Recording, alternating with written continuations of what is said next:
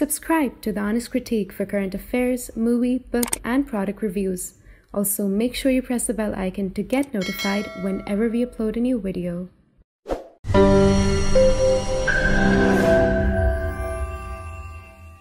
The views, information, or opinions expressed during the video series are solely those of the individuals and do not necessarily represent those of The Honest Critique and its employees. The following video contains strong language which may be offensive to some viewers. Viewer discretion advised. So, hello and welcome to a very special episode we're recording today. I'm delighted to be joined by Sarah Adams for the second time on our podcast. She was an intelligence analyst and a targeter with the CIA. She served as a senior advisor to the U.S. House of Representatives Select Committee on Benghazi and was the co-author of the Benghazi Committee report. The last time she was on our podcast, we spoke about her book, Benghazi, Know Thy Enemy, a cold case investigation, which was written with Dave Benton. So, Sarah, thank you so much for taking your time and speaking to us. So, the context of this podcast is, of course, you trending on social media, especially after the episode with Sean Ryan's show. And I counted actually on the show, you mentioned India 40 times. So, I guess it was the best time to have a conversation right about the subcontinent. So, thank you so much for joining us. Yeah, thanks for having me again. So, I will keep the first question a little broad. And this is one question that was trending on social media, and I thought asking you about the quality and the reliability of the intelligence that you're receiving about India's activity and the broader Indian subcontinent. If you could lay out for our audience that what are the significant trends or developments should we be aware in the region? Yeah, the really interesting thing is, as you know, I track Libyan terrorists, right? Obviously, like a lot of terrorists, they've moved back to Afghanistan, right? And a lot of them are in the area of Kandahar. And Kandahar is actually where the top two leaders of Al-Qaeda's Indo subcontinent are based, right? So I do hear a number of things regarding those senior leaders, right? Because they're in the same circles as my senior Libyan Al-Qaeda members. So that's kind of where I get my knowledge, as you can imagine. I'm more focused on the Libyans, but I'm curious about how they're interacting with other terrorist groups. Primarily, I'm curious, as you can imagine, of any targeting against U.S. interests coming out of Kandahar. And there are a couple instances where Al-Qaeda is using AQIS specifically. One is in 2022. Al-Qaeda tasked AQIS to do a plot against the U.S. consulate in Karachi. Now, I had previously worked at the U.S. consulate in Karachi, right? So it's personal to me. So, that's very interesting. Another interesting thing is, so one of the key plotters of our 2012 Benghazi attacks, he's based in Afghanistan, and he's working on a plot in Lebanon right now with Saif al-Adil from AQ. But one of the discussions they've been having is maybe we should use AQIS attackers for this plot. And that's not the first plot they've discussed it. There was a plot basically against the US and the UK embassies in Saudi Arabia where they considered using AQIS bodies. And then there was separately another plot. Geez, it just slipped my mind. Oh, it was against the Israeli embassy in the UAE. So they have considered AQIS attackers and other plots. So I'm obviously concerned, right, if the Libyans involved. And I want to take it a little from there because what we have been hearing about Afghanistan is something very interesting. And I want to start straight away with something that you mentioned in the interview on Sean Ryan, that India is reportedly using Taliban's network to assassinate Kashmiri militants in Pakistan. Could you expand on that particular intelligence a little bit? And what are the chatters you're hearing? Because in India, whenever generally any kind of attacks that we happen, assassination, we hear about militants in Pakistan. One of the things we hear is about an unknown gunman came and shot down the militants. So you brought out in the slide that those are the TDP militants who have been funded by the Indian agencies. Could you tell us a little bit about that? Yeah, I actually found this accidentally. Basically, where it started is a bunch of US dollars arrived in Africa to, Al-Qaeda lands of the Islamic Maghreb, so AQAM, okay? So when the US dollars arrived, I, was like, where did they come from, right? And basically, it was basically Afghanistan and then Kandahar, right? So I started trying to figure out how US dollars, right, got to Afghanistan and ended up in Africa. So I was spending a lot of time on that. And obviously the focus was those US dollars are my government's dollars, right? They were my government's dollars given to the Taliban to fight ISIS, right? And they got diverted to Al-Qaeda. So while I was trying to get the origins of that money, I found out that, there's this place called Gecko Base that used to be a base in the U.S. government. The CIA used it in the past, right? So it was very well known in my community. And while I was trying to get this information in Kandahar, I was told, hey, did you know the Indians are funding Gecko Base? So then I was just curious, right? And I was like, is this true? And why? Because a really unique piece about Gecko Base today is it's the base where Haibatullah Akhundzada's personal security is based, right? So it would be kind of like, I don't know, if I had a unit of Blackwater, right, that was protecting me and then a foreign government was funding them, right? So that's kind of why I dug into it and found it interesting that they were funding the security detail for the head of the Taliban. And then when I realized, oh, it was for this ploy to go get, the different terrorists involved in the Kashmiri groups. So, like Lashkar-e-Taiba, Jaish-e-Mohammed, like Huji, etc. It made sense when I was told, oh no, the money was going there to help get the networks. The really interesting thing is, I was told the Indian government was using Taliban's networks in Pakistan to locate these terrorists. Now, the Taliban have really good networks, obviously, in Pakistan. They've lived there for years, but I'm not entirely sure I believe that theory. I do believe they also use some Harakat-ul-Mujahideen networks, as I said, on the Sean Ryan show, which makes a lot more sense, right? They would be able to target Kashmiri terrorists a lot better using internal Kashmiri networks. So yeah, I came across that honestly by mistake, and I found it fascinating. If you watch the Sean Ryan show, we just said it. It wasn't part of our interview, but it came up, and it is a fascinating thing. And the reason why I mentioned this, because every person who watched that particular bit, I mean, of course, it was just 3 or 4 minute segments out of the 2 hour 57 minutes interview that he recorded. But it was accused that, and probably you could clear the air about it, because it didn't come anywhere near the CIA, the information or your networks in CIA. It was your personal information that you came across. And the second thing I want to understand, and if you could talk a little bit about that from your chapters that you're hearing, why the Taliban agreed to do that, given their close network that reinstated them in power in Afghanistan, especially with the Pakistani government's hand in it. So why did the Taliban even agree to such a deal? Yeah, so your first point is really funny, right? Because I did notice, so in the United States, everybody knows, right, I'm no longer CIA, but I noticed when the clip went viral in India, everybody thought I was some CIA agent, and then some people thought I was a Pakistani ISI agent. And first off, they couldn't afford me. But anyway, so yeah, I thought that was really funny. So as you know from our last interview, I run my own private investigation into terrorists. I've been doing it for well over a decade, so I do have my own networks of information. So yeah, I asked those same questions you did. And the really interesting thing is it has shifted within the Taliban, especially if we're going to just discuss Haibatullah Akhundzada. So Haibatullah is not at all happy with how Pakistan let the US government come in, right, and target terrorists, capture terrorists in Pakistan.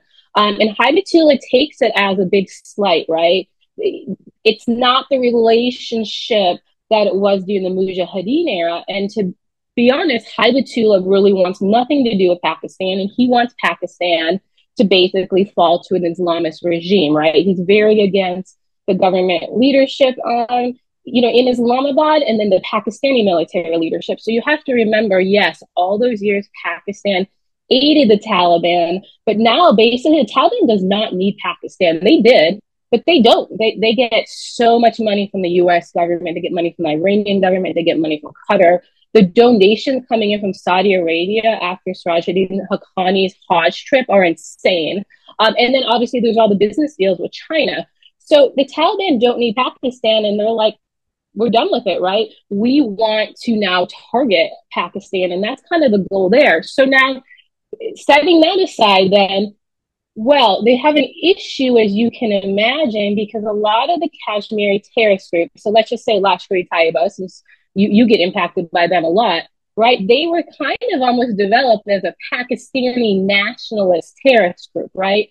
I mean, even the training camps were run by a lot of retired Pakistani SSG, right? They're special services group. Those are special forces in Pakistan. So very close relationship between like LET and the Pakistani military. Well, that puts obviously Al-Qaeda and the Taliban in a tough spot, right?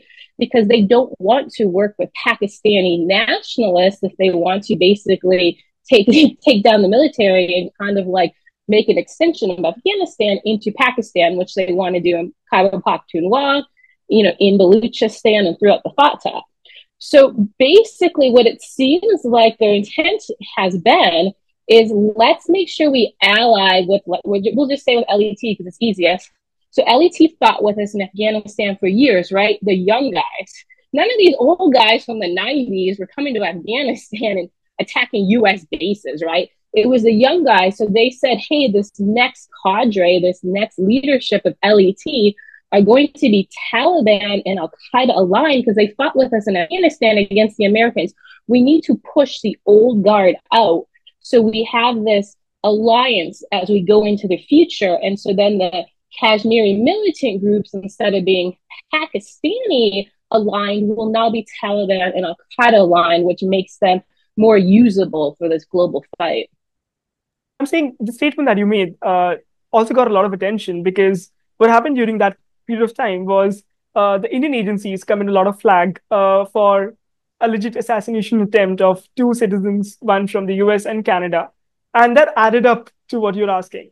And the nature in which it happened, especially the number of deaths we have seen in Kashmir militants, to put into context, it was basically the Indian agency was just replicating a Munich in Pakistan. I wanted to expand a little bit and ask you that are there chatters about Indian agencies assassinating enemies abroad, like probably the Mossad did, or probably something of the clandestine operation what CIA have done, coming more into light for some reasons in this day and age? Is there a reason why we see or hearing more about?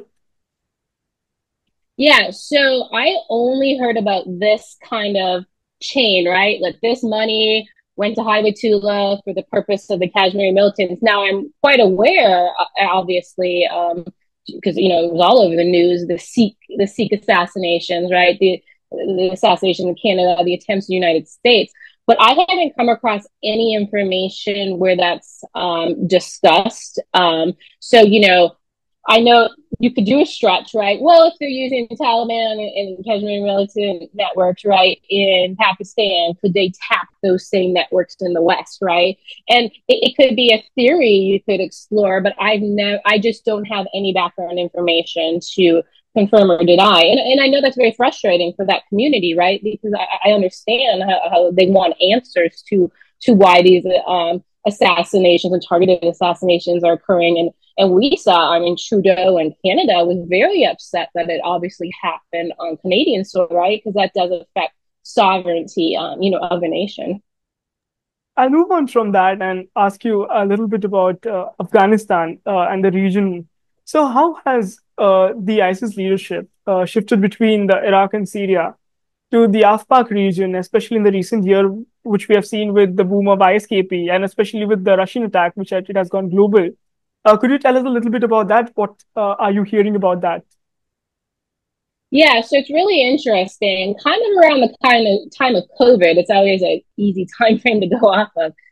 ISIS was like, we're really not going to be able to keep our senior leadership in our base, right? Here in Syria and Iraq, it's just everybody was their enemy, right? They're being targeted by the US, they're being targeted by the Russians. I mean, everybody was against ISIS in the region. So they're like, we need to find a new safe haven, at least for our senior leadership. So first they considered Africa, and that just didn't work out. So then they made the decision, hey, let's try Baluchistan in Pakistan. The reason was, obviously it's in a great region, right? It has access to the sea. Also, the Baluchis who live there obviously run a number of facilitation networks. They have national identity documents legally, right, for Iran, Afghanistan, Pakistan, etc. So ISIS is like, let's just kind of like seed in some families and see, if any targeting occurs, how the locals accept us, how like the Baluchistan Liberation Army works with us and supports us, and if we can merge together in some way and coexist. And so they started moving in like around 2022 in larger numbers. And really the only strike against them was after, you remember when they did like the funeral service for Qasem Soleimani in January, obviously, and like 90 some people died. So the Iranian government did do a shot into where ISIS was based in Baluchistan. A lot of people thought they were targeting the old Jandala networks, but they were actually targeting ISIS, but they're kind of embarrassed that they missed them. So then ISIS is like, okay, it's called Panjgur. It's in Baluchistan. They're like, this is safe. And they actually moved this senior leadership from Iraq and Syria. So the main body ISIS we think of when we think of ISIS there. Well, then when you bring up the Moscow attacks, so obviously after the Moscow attacks, it came up pretty quick, right, that it was ISIS's Khorasan province, and that's run by, an Afghan, Sanaullah Ghaffari. And he got kind of weirded out that the Russians now were after him. And so he then also left Afghanistan for Panjgur, and he based himself down in Pakistan because he thought it would be safer because no targeting was going on in Pakistan. So they've been able to kind of stay under the radar there and kind of reestablish themselves. And they've now grown. ISIS has grown in Pakistan, Afghanistan by 30% in the last 2 years because there is nobody operationally targeting them. And this is one thing that I should have probably asked you before, but let me ask you this now, that what is the connection between the ISIS Khorasan province, the Haqqani network, and the Taliban right now? So could you tell us, are they collaborating? Are they working together? Because I remember in the Shonran show, you mentioned how both the Al-Qaeda network and the ISIS network somewhere submerge together and work somewhere closely. Could you tell us about whether the ISKP, the Taliban, and the Haqqani network, are they working together, or are there still differences between the groups? Sure. There's kind of like two angles to come at this, so I'm just going to do both. So ISIS and Al-Qaeda started aligning actually back in 2015, mostly to do with Libya, okay? And now, as you can imagine, a bunch of people who fought in Libya are now in Afghanistan, right? And so they are aligned to Al-Qaeda and they're aligned to ISIS, right? Those relationships exist, right? And there needs to be a way to make those work, right? Because like in Libya, the same people run both groups. So you have that angle, okay? And remember the terrorist I told you who's doing the Lebanon plot? His name is Abdul Azim Ali Musa Ben Ali, okay? He's a Libyan terrorist. He was AQIM. He was ISIS. And he is married to a Haqqani. Okay, so just like you, I know you understand that. So just understand that as a network. So that's one angle. Now, when you do the other angle, it goes off of Sanaullah, who we just talked about. So Sanaullah was the head of the Haqqani network in Kabul. So when the U.S. government was brokering this really bad Doha deal, Sirajuddin Haqqani went to Sanaullah and said, hey, this deal is likely going to go through. I'm not going to be able to run my networks as Haqqani network. I need you to embed inside ISKP so I can use ISKP when needed to carry out suicide bombings and terrorist attacks with a hidden hand so it won't be called the Haqqani network. So Sanaullah Ghaffari went into ISKP. The really interesting part is he wasn't in it very long and kind of became the ISKP leader for Kabul because he had such a big network in Kabul because he was running the Haqqani network there. When the head of ISKP was detained, ISKP was kind of floundering, and they're like, who should be our leader? And they're like, well, we should just pick Sanaullah. He has the most guys under him because he's the Kabul leadership. So pretty quickly, he became the leader of ISKP. Now there's two splits that Sirajuddin Haqqani is involved in ISKP. So one is this one, right, with Sanaullah Ghaffari, historic relationship. There's a whole nother one.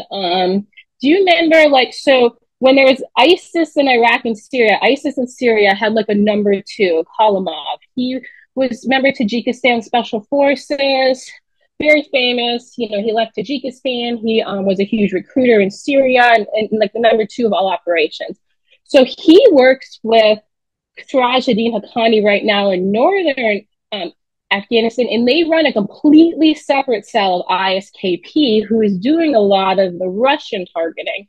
So there are different pockets when we talk about Taliban support to ISIS, and it's on very different levels. But somewhere I want to understand the ISKP's motives right now are turning out to be global from a very regional perspective that we have seen over the odd a few years when the ISIS, at least as a caliphate, existed. Right now, it has become more vocal about global issues. And could you tell us about how it is actually working with some of probably the militant groups that operate in the Indian subcontinent? Is it collaborating with any of the groups in the Indian subcontinent?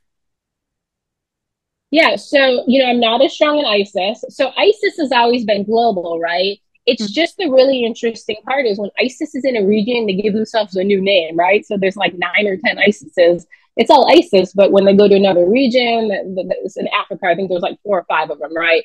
But ISIS has continually done international attacks. It's just they obviously got beat down in Iraq and Syria, lost a lot of funding. Obviously, the fall of Kabul has given them a resurgence, right? They are able to train again, recruit again. They get some funding from Al-Qaeda. They get some weapons from Al-Qaeda. They obviously have this top cover from the Haqqanis, right? So they have a freedom to grow and expand. And then, like I said, if we just focus on the old ISIS Syria guys, a lot of them are falling back and joining the Khorasan province part. So these are very well-trained terrorists. They're very good at recruiting because they're famous, right? They're very famous within, you know, kind of Islamist circles in Syria. And this is why we're seeing this massive growth. And it's because they want revenge, right? These guys who fought in Syria, right? They got it hard, right? From Russia, from America, right? They want to go after these countries who killed kind of all their fighting terrorist brothers.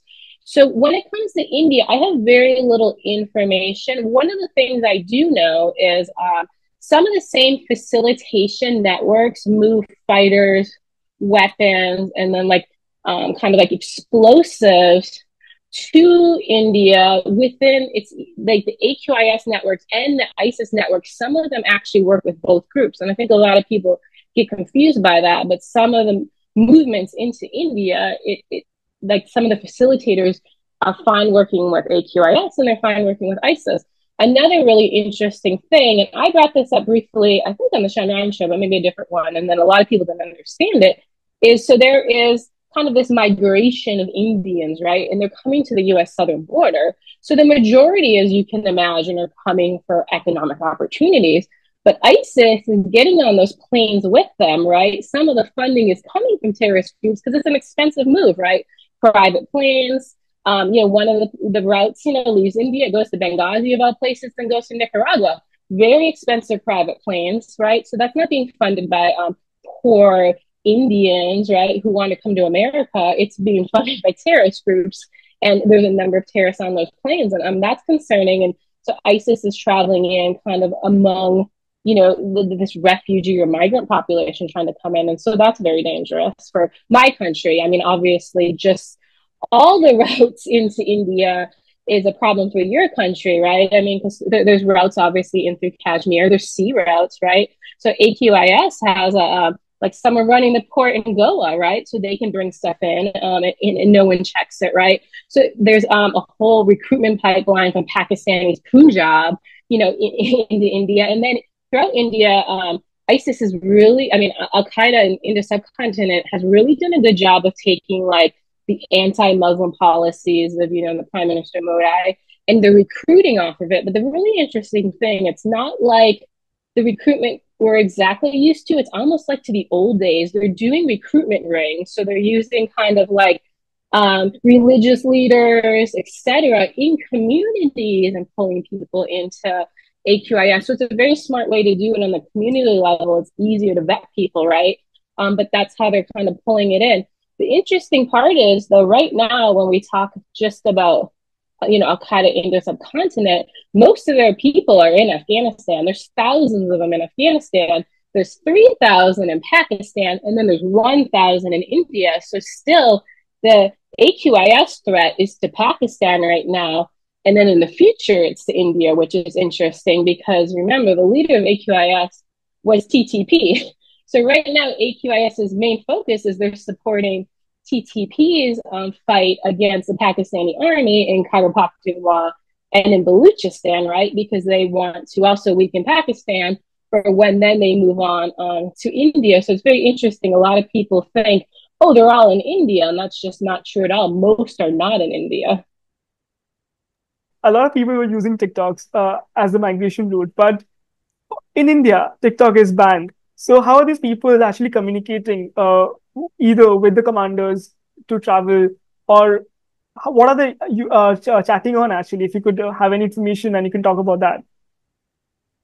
Yeah, I don't exactly know. I've had some discussions on like the different planes and routes people were taking, but I don't actually know what they did at the recruitment level in India to get people on the planes. But the interesting part is TikTok is primarily being used as the route up.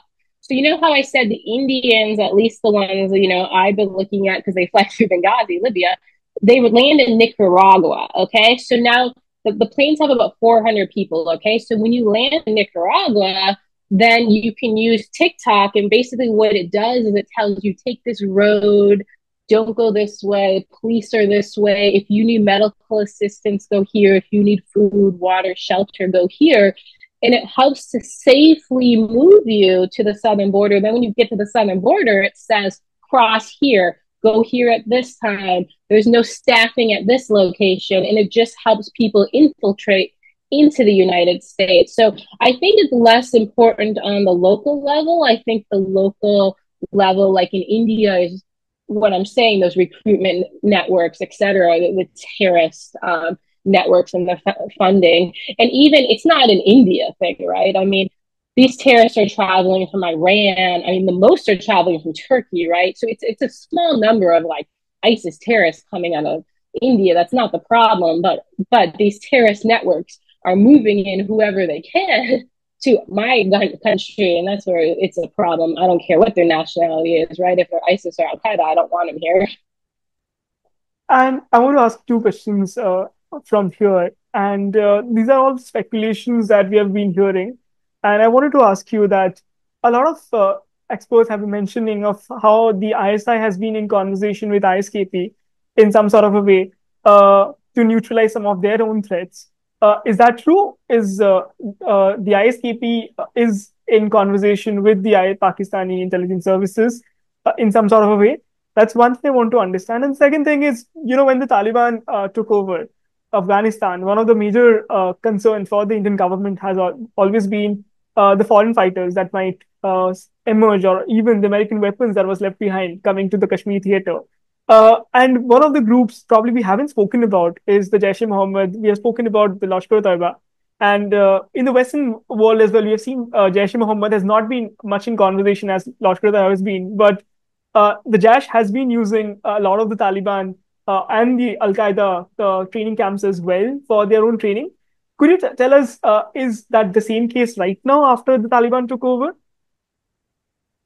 Okay, yeah. So let me try to remember everything in order. So I haven't spent tons of time tracking on ISI's relationships, but what I do know is So Pakistan is having so Pakistan for many years brought in all these U.S. counterterrorism dollars. Apparently, all the money that goes to the Taliban now, and so Pakistan isn't getting that level of money from the U.S. government anymore in this war with whomever it is, TTP, but supplemented by the Taliban and Al-Qaeda, etc. It's costing Pakistan a lot of money. First off, so if we just look at the economics, so one of the things I've been told is Pakistan engaged with ISIS basically to help bring black market oil up, right, to offset oil prices and take advantage of it. Another thing is when we talk about, remember how I talked about Hibatullah Akhundzada, like we don't trust Pakistan anymore. So Pakistan is kind of to a point where they lost a lot of influence and allies in the region. So, like I said, ISIS senior leadership is based in Pakistan. ISKP's largest training camp is based in Pakistan, right? And Pakistan isn't striking any of them. So Pakistan seems to be trying to use ISKP as a lever, right? Assuming in this case it's a lever against the Taliban, which I think they didn't expect to happen. So yeah, it is a very dangerous game Pakistan playing. And then kind of the last piece I know of, when I talk about that, the largest ISKP training camp that is in Pakistan, it is actually on a Frontier Corps military base in Iraq side. So you can't say you have no alignment, right, with ISKP when on the map their training camp is on a military base, right? So, that's one of the things I brought up in the Sean Ryan show, because at least when I lived in Islamabad, the Frontier Corps guarded the diplomatic enclave, and the Indian embassy is actually just south of our embassy. It's maybe like a building or two on the diplomatic enclave. So even the Indian embassy has Frontier Corps, at least they did when I served there. Outside of it, very dangerous, right? If they might have a direct relationship with ISKP. So that's kind of like the bit I know in Pakistan, just because I'm not spending time in Pakistan because my Libyans are in Afghanistan, right? Unfortunately. So it's just something I'm not getting a lot of info on. And then the second question you asked. So so the really interesting part is, say, Jaish-e-Mohammed has a lot going on. The thing is, like everything, I don't actually collect on it, but I know, for example, like just in Kandahar province, Jaish-e-Mohammed has I'm trying to think, three terrorist training camps, their own terrorist training camps. Now, like you said, those are terrorist training camps that are Jaish-e-Mohammed, but of course they're basically housed by the Taliban, right? So the Taliban for the training camp, no matter which group it is, but this time we'll say for GEM. So what the Taliban does is they secure the location, right? They guard the outside of your camp. They help vet the terrorists coming to your camp, right? In a lot of cases, they provide the weapons, the trainers, even, etc., for you to operate your camp, right? They try to make it like a really good opportunity for you to operate your camp there. The other really interesting thing is they also want you to base yourself in Afghanistan. So a really good example, so how they would do it with GEM is they would say, hey, GEM, did you have fighters of the last 20 years who died fighting in Afghanistan against the Americans? Of course they did, right? So then basically what happens is Sirajuddin Haqqani, who runs the Ministry of Interior, sets up like a welfare payment, okay? So I know the cost of the AQIS one. So the AQIS one, you get $1,000 a month, US dollars, and you get like agricultural land, and you can move your family to Afghanistan, and they basically live under a welfare and kind of develop the land. And, for $1,000 a month, you don't have to work. So you can come and live a really good life in Afghanistan as a terrorist and as a terrorist family. And that brings a lot more of these foreign terrorists in, right? Because their families now kind of get houses and get cars, and they get to live in a society where they're not hiding, where they're not wanted, right? And that is something that the Taliban is doing to bring people like GEM in there to establish your training camps inside of Afghanistan. You mentioned there are three training camps for Jaish. Out of which, are there any camps in which suicide bombing is being taught? Because the last time the biggest attack by Jaish, that was the Pulwama in 2019, it was a suicide bomber. So are there suicide bombing training being given in one of the camps? I'd have to check on those 3 camps, but there are 8 camps in Afghanistan affiliated with Al Qaeda's allies, which include GEM, where you can undergo suicide training. So a GEM member can go to those 8 camps and get the training, no matter if it's a GEM run camp or not, because it's Al Qaeda. I'll have a couple of more questions on India, and I go to Afghanistan a little bit in detail. So you haven't touched upon, of course, in the Sean Ryan show about the sleeper cells in the Indian subcontinent.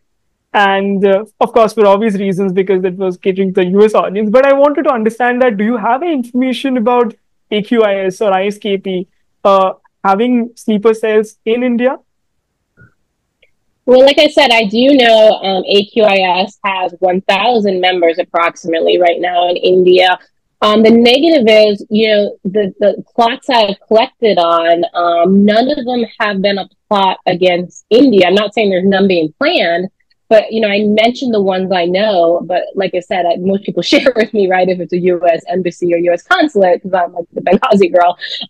So I just have not come across or collected any. So it doesn't mean that me not saying it doesn't mean there aren't any. I just don't have the information, right? So I can't just project something that I just don't have facts on. And moving from that, I want to ask you a few more questions on Afghanistan. And when the Taliban came to power, one of the first thing that they promised was that they will clean the entire Afghanistan and not allow any of the terrorist organizations to function. And that was the first, I remember, conferences, when the press conference happened, that was the first thing that was mentioned. Could you discuss the current status of the training camps, or probably Al-Qaeda's presence in operation in Afghanistan? And did the Taliban meet the promise in 2024 right now? Yeah, so there's been no enforcement of this Doha peace deal, as people call it, right? Yeah, the main promise by the Taliban is they wouldn't allow Al-Qaeda to be there. I think they meet some objectives of it by sharing little details here and there about certain Al-Qaeda members in Afghanistan. As you can imagine, it's nothing to curb the growth of Al-Qaeda in Afghanistan. It's surely not affecting any targeting, right? Zawahiri was the only terrorist taken out in the last 3 years. So yeah, Al-Qaeda has expanded rapidly. I mean, we talked about the 3 Jaish-e-Mohammed camps, but when you talk about Al-Qaeda and its affiliated groups, right now, I know of 42 terrorist training camps in Afghanistan, and that's just Al-Qaeda's affiliates. That's not even counting ISIS, ISKP related, and it's not counting the Quds Force has a couple of camps kind of down in the south. So there's over 50 terrorist training camps in Afghanistan. Al-Qaeda alone has grown over 50,000 new trained fighters. And as a lot of people know, even just the Taliban army has grown over 200,000 new recruits, right? So the numbers are staggering, right? AQIS has grown by thousands. They never would have had that opportunity, right? So yeah, to say you don't have terrorists come and then Saif al-Adil makes a public statement, oh, all terrorists come to Afghanistan, come settle here, bring your wife and kids, right? And then, like I told you, they're paying welfare to these families. So like my Libyans in Afghanistan, right, they're paid by the Ministry of Interior, right? They get a salary, right? They get paid to be terrorists in Afghanistan, and they're not Afghan. That money isn't going to normal Afghans who can't even put food on their table. A lot of them can't even work under the Taliban regime due to their alliances with Western governments in the past, right? So yeah, they have become totally a terrorist supporting state and doing nothing for their own people. Yeah. And the narco trade, which was the first line of revenue that the Taliban utilized when the US was in Afghanistan. The Taliban has been using the same route to get revenues, especially since domestically it's not very convenient for them to get revenues. Is that narco-terrorism still continuing in Afghanistan? Oh yeah, narco-terrorism is still very large. So what the Taliban did is really smart. they basically first like kind of stopped for a very short period of time the opium trade, so the prices would skyrocket. Then they focused all the production into two regions in Afghanistan. So it's Helmand and Badakhshan. So basically, before, random people ran their own opium, right? There were small farmers, right? It was an enterprising thing. And so Taliban took all control of it, and Taliban now makes all the funds from it, right? So, yeah, it's a huge problem. And the drugs are moving all over. I mean, the heroin being, for example, moved to Australia, right? So for anyone to say this trade is done, they're being dishonest. And this is something interesting which I actually picked up on the Sean Ryan show. And by the way, of course, the Indian part, which we had a conversation, of course, was shocking. But what was shocking more for me in the conversation was the Palestinian terrorists who were involved in the October 7 attacks did have their training in Afghanistan. And I actually cover Israel for a lot of Indian newspapers, and one of the podcasts I do is about Israel. So we have a significant Israeli population who watches the show.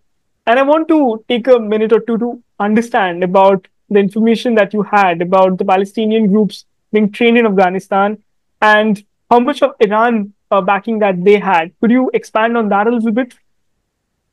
Sure. I don't know how strong the Iran backing of the training was, but I do know a lot about the training. So the interesting part is, from what I know, Hamas came to at least 3 training locations in Afghanistan. One was in Helmand, one was in Tarankot, and one was in Kandahar. Okay, so this would be like spring to summer 2023 before the attacks.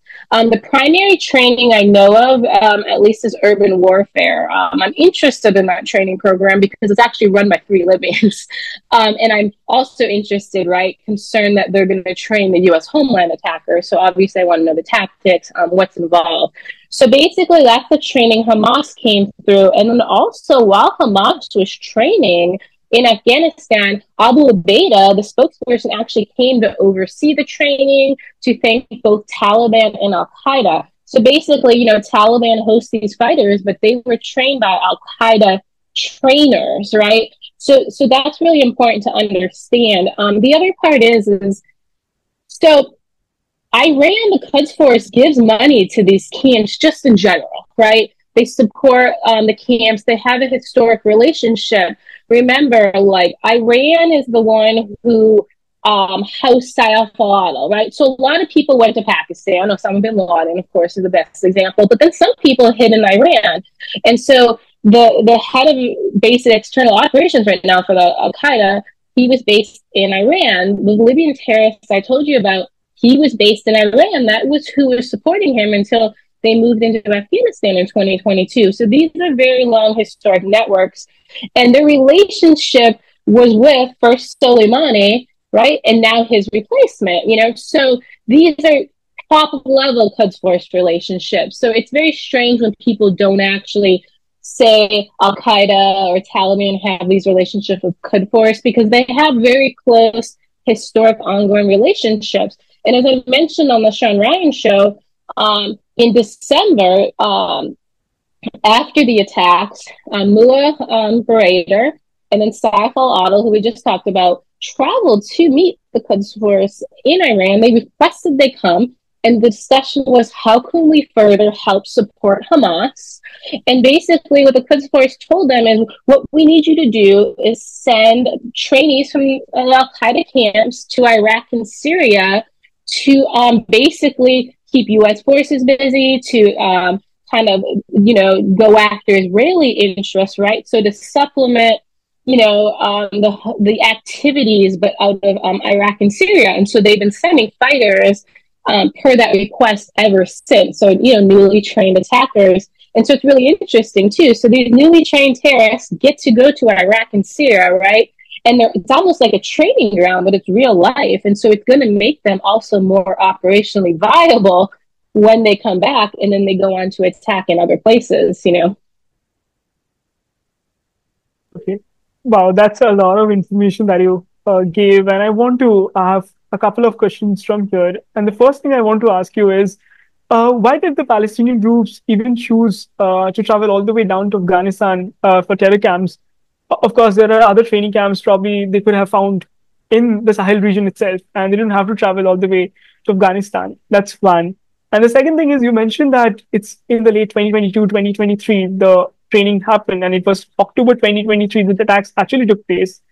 In short, what the hell was the other intelligence agencies been doing? Couldn't they carry on some chatter at least that a group from the north, I mean, from Gaza Strip, traveled to Afghanistan and went to Gaza Strip to carry out the attacks? Yeah, so I've wondered about the training too. Basically, there's multiple theories. One is it was the best place to get the urban warfare training. Is that true or not? I don't know, right? But that is one of the reasons they went for this specific training. And then two was there was no fear the camps would be hit because there was no targeting at the time, right?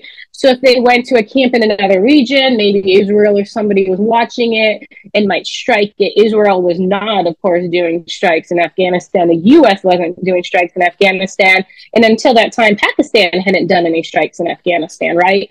So it was a safe area to train. But yeah, like you said, it's not just fighters who moved into Afghanistan and back out, but weapons moved out of Afghanistan to Gaza as well from Afghanistan. So yeah, this was a complete failure of intelligence. But remember, with the fall of Kabul, there's statistics that like Western governments lost 95% of their counterterrorism reporting. And then as you know, our ally now is the Taliban. So you got to rely on the Taliban to give you factual terrorism reporting. So yeah, I don't think the collection was there. I don't think they had a bunch of pieces and couldn't put it together like 9/11. I think they didn't even collect it at all. And I want to move a little bit into the details about Afghanistan. Probably one last question that I want to ask you is that how's the situation changed for former US allies in Afghanistan since the withdrawal? If you could summarize a little bit about that. Is it safer in terms of probably we have seen the number of terror attacks come down, probably because the ones who are carrying out the attacks are itself them in power. But how's the situation right now? Yeah. So the really interesting thing is because Taliban is the government, they aren't considered terrorists anymore. So when they count terrorist attacks in Afghanistan, it's only if ISIS does something. So nothing the Taliban does is counted as a terrorist attack. It's the same exact thing that happens in Syria, right? The Syrian government is basically terrorists against their own people, but because they're the government, those attacks don't get counted and they only count the terrorists. So you get a really skewed number, right? So now Afghanistan was really high on the list of terrorist attacks in the world. Now it's like fifth or sixth, but it's not a factual number, right? And when you're in terms of allies, I mean, the allies are in a very tough situation, as you can imagine. Their biometrics are given to the Taliban, so you can't just go undercover now and say, oh, I'm not that guy, I'm Mohammed Khan, and they just stick your fingerprint on something and say, no, you're this guy. So there is no way to hide in Afghanistan because of the biometric problem. So a lot of, U.S. allies are in hiding, or as you know, they fled to Pakistan, they fled to Iran are the two closest, easiest locations they got to, but they're living in very difficult situations in those countries. And then there's plenty still undergoing torture in Afghanistan. And even the Taliban have this ploy. I don't know if it hit the press over in India, but so the CIA had these kind of like counterterrorism units, post protection, like forces.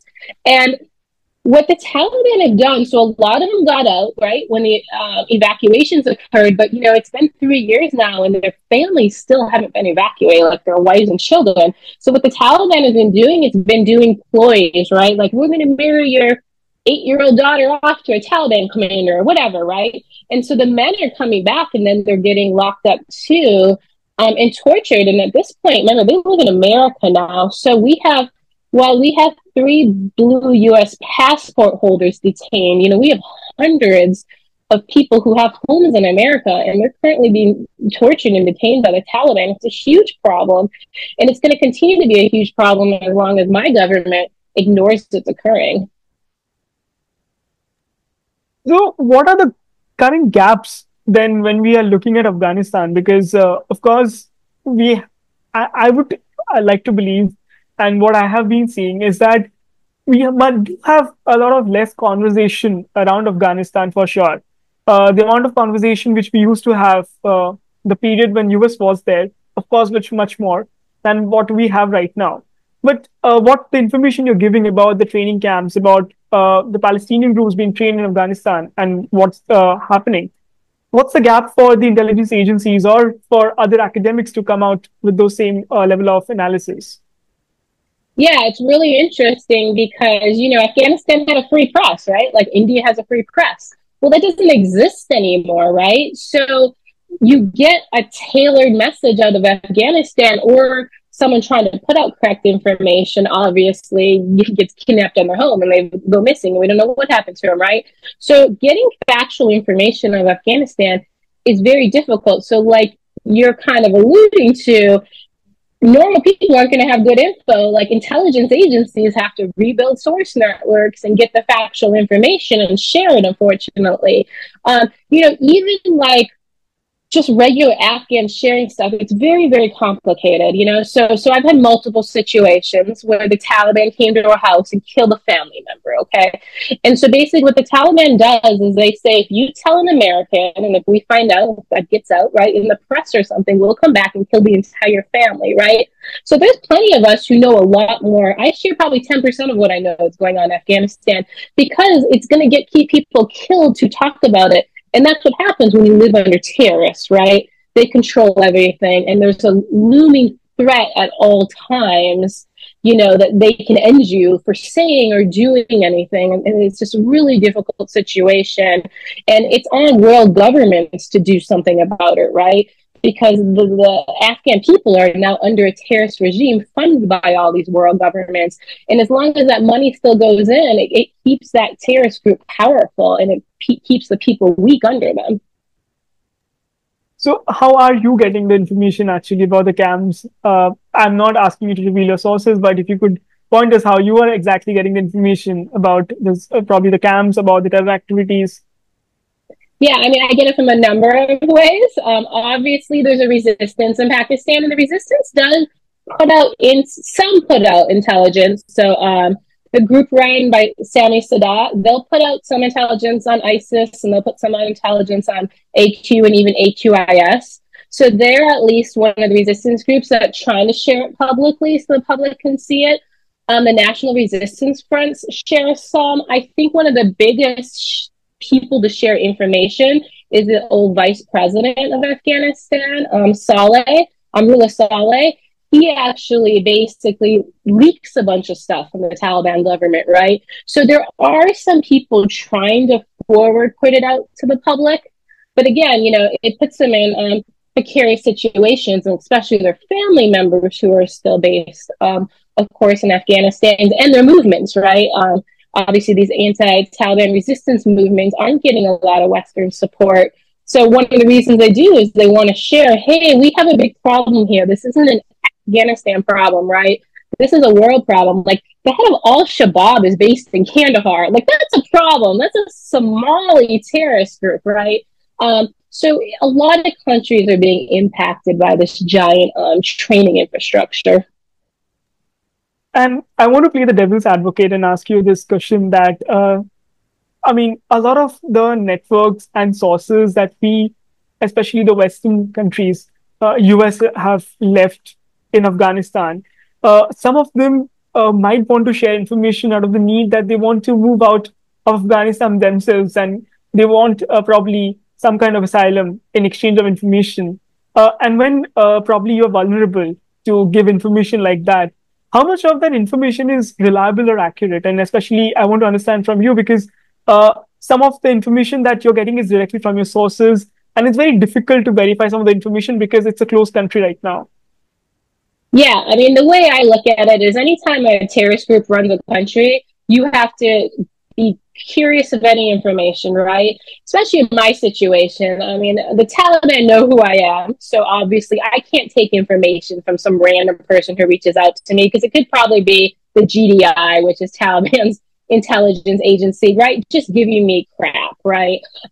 So yeah, the really interesting part is I don't offer, so my networks are old and established, but I don't offer any sort of promises of evacuation for information. First off, that's a choice of the US government, right? And we saw how many people they left behind. So the sad part is a lot of people won't share stuff with the US government now, or even Americans, because they feel neglected. It actually is a really good time for foreign governments to go recruit in Afghanistan, right? Because they feel shaded by the US government. They don't feel like they can trust them. And then there's the whole other issue. If I give this information to the US government, because they have an information sharing relationship with the Taliban, will they give it to the Taliban? Will I end up dead, right? So yeah, getting information in Afghanistan is very difficult. You have to rebuild trust if you didn't already have it, of course. And, you know, like you said, anything can be influenced by the terrorists. I feel like a large percentage of stuff going to the US government's intelligence community is influenced by the Taliban. It has long been influenced by the Taliban, right? We had a sustenance run on the Taliban for 20 years. That's because they seeded that information in, right? There's probably plenty of double agents. This has been going on a very, very long time. And we're looking at 2022 onwards. We have seen this new generation of Taliban, and which they would like to call themselves. And I'm sure that all the analysts who have been looking at it, we have seen not much of a difference exists between the Taliban 1.1 and 2.0.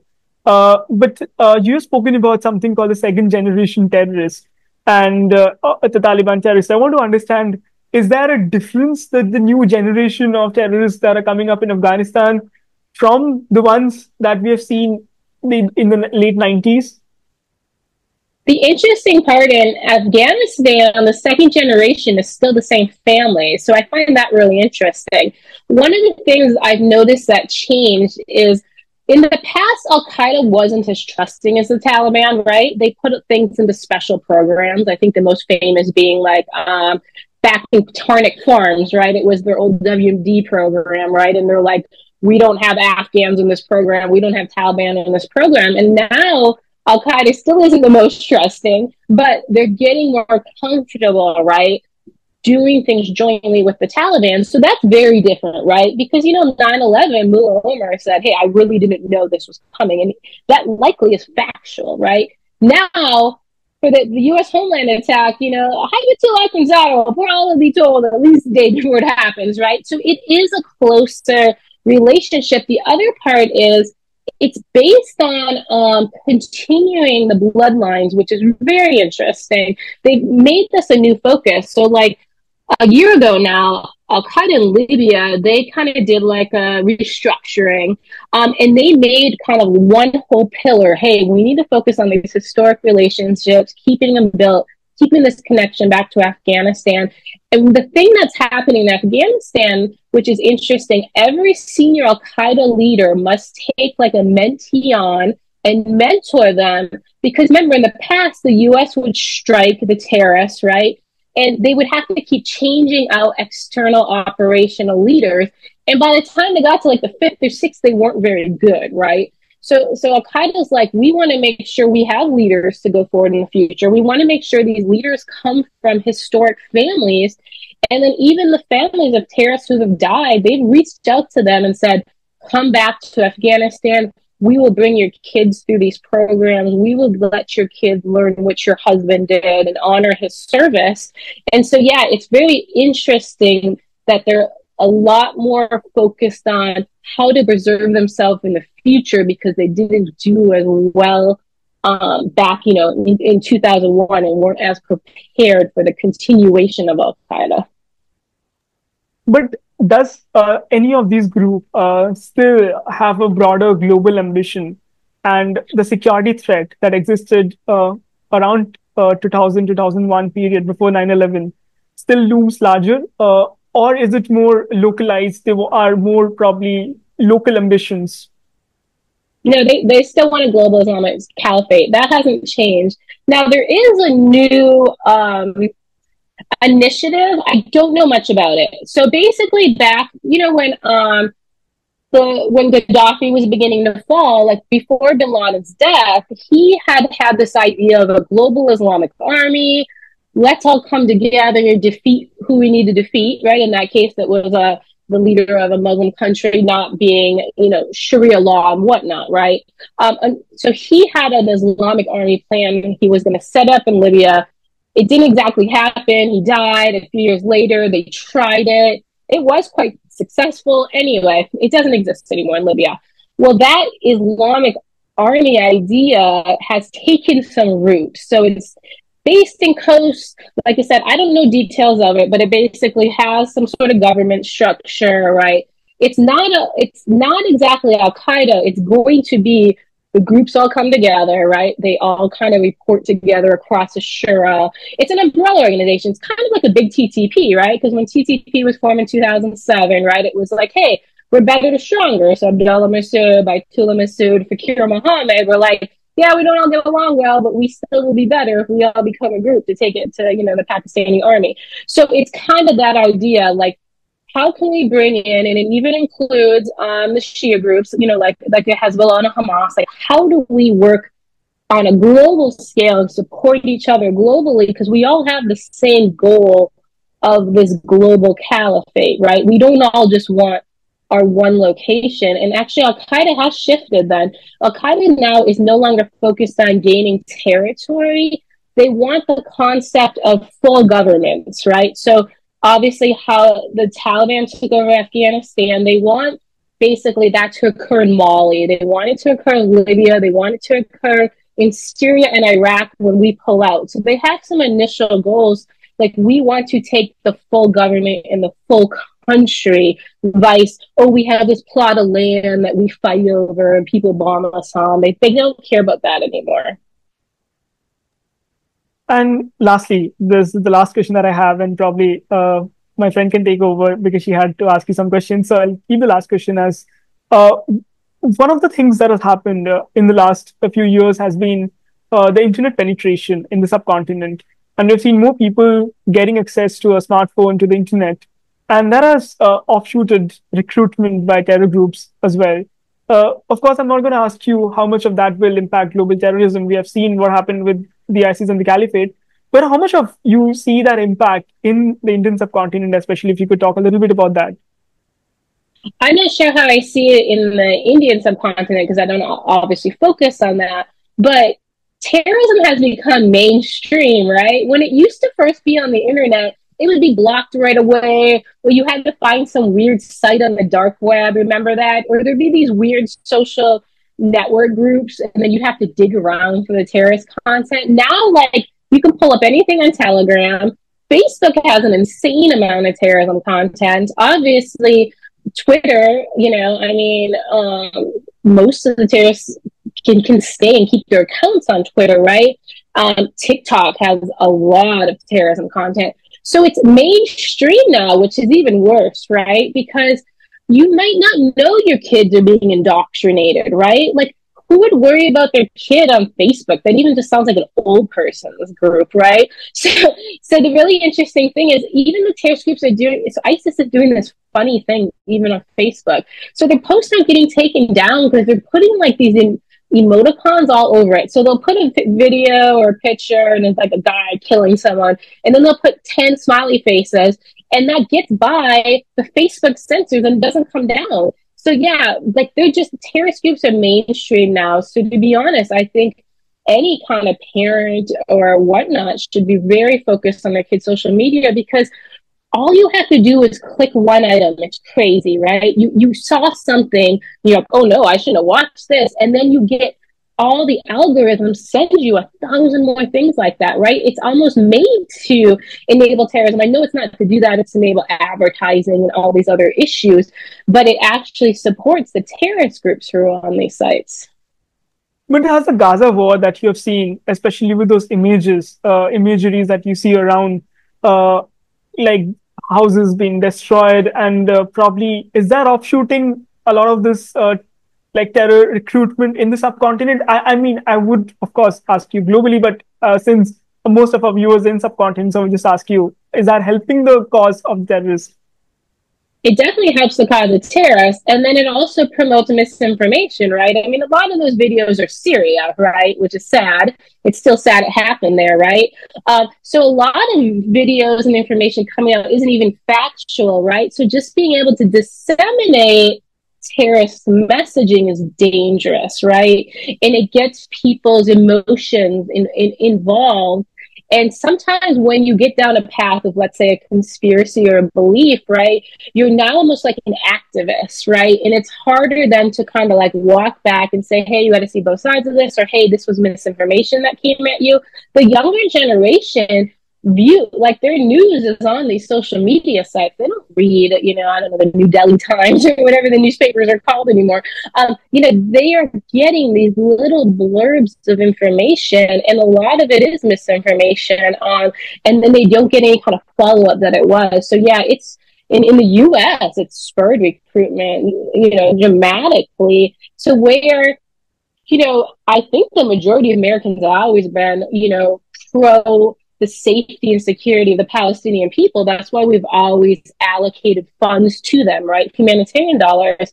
But to watch like people in America like carrying Hamas flags and putting Hamas headbands on, like, that is a level that you wouldn't even expect to see in a country like America. Now go other places where misinformation occurs more, where maybe the population's less educated, and it's a lot easier to recruit people in those environments.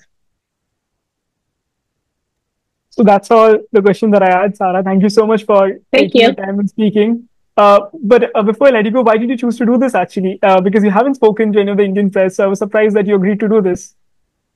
Well, I have a relationship with you guys. So, I mean, maybe some people reached out to me.